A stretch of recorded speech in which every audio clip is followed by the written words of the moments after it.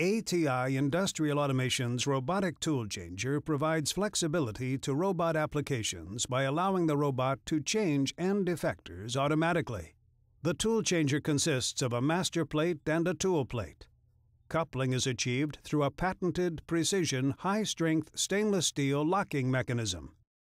Integrated lock and unlock sensors clearly communicate the status of the tool changer at all times.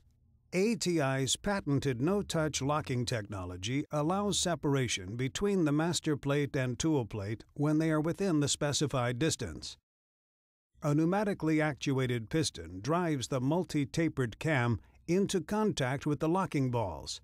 The first taper of the cam forces the locking balls outward and into contact with the bearing race, pulling the tool plate up toward the master plate. The second taper of the cam forces the locking balls further out and under the bearing race, pulling the tool plate to the locked position. The second taper of the cam creates extremely high locking forces, securely coupling the master plate and tool plate to provide high load carrying capacities. Our patented fail-safe feature prevents the master plate from releasing the tool plate if lock air pressure is accidentally removed. The reverse taper of the cam prevents the locking balls on the master plate from moving, keeping the tool plate secured to the master plate. The fail-safe feature prevents the piston and cam from moving due to gravity, vibration, or acceleration.